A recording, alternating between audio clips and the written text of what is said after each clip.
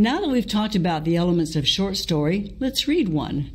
This one is by Stephen Crane, written in 1898, and I want to tell you just a little bit about the author because it will be more enriching to you as you read. Stephen Crane was born in the United States. He's a famous American author.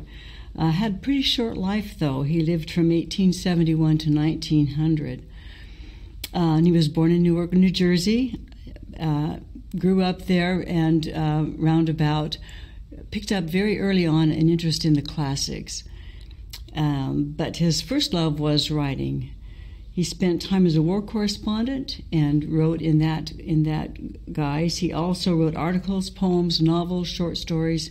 He was a champion of the short story, and you'll see why as you read this one. His writing is characterized by a lot of intensity and of its realism. He is a realist writer and was one of the early writers to promote that kind of a style, where he observed life and wrote in real terms what he saw. Didn't become too involved in it, but just observed and wrote.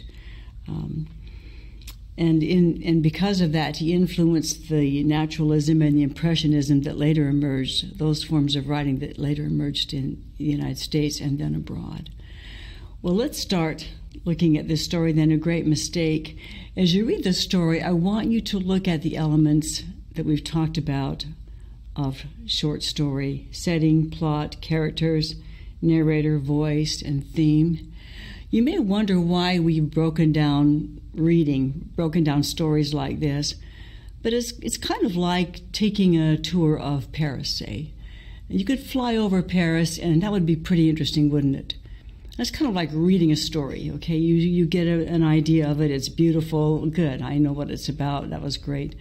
But if you were to walk the streets, you would get a much different view, a much more in-depth view, and a much different experience. You would experience Paris more, wouldn't you? And if you were to walk the streets more than once, and maybe with a guide that knows a little bit about the city, a little bit about the heritage, a little bit about the places to go, it would be a much more enriching experience. And that's how reading stories is. You can just read it, and that's great, and that's a good experience. But going back again is like landing on the ground and walking through it. Looking for these elements that we're talking about will help you appreciate it more, will help you understand it better, and will help you find the author's message. And all of that is a deeper experience. I think you'll like it. Remember, we talked about setting. Let me give you just a little head start on setting as you read this story. You'll be finding things like an Italian kept a fruit stand on a corner where he had good aim at the people who came down from the elevated station and at those who went along two thronged streets. There was a babe living hard by, up 5 flights of stairs. Already now we see the place. We're on a street corner, right? We have a fruit stand. There's an elevated station. There are 2 thronged streets. We're starting to get a feel for where we are, setting-wise. There's an apartment building, apparently, up 5 flights of stairs. So now we're getting a little bit of feel for the setting. What about characters? Okay, we have an Italian, and we have a babe. In that first 2 paragraphs, already we get our characters established, don't we? And where are we going with this? Why is the author making a setting, giving us characters? It's all about his message. So as you read this and find these elements, remember, we're looking for the theme. What about the narrator? Is the narrator a person in the story?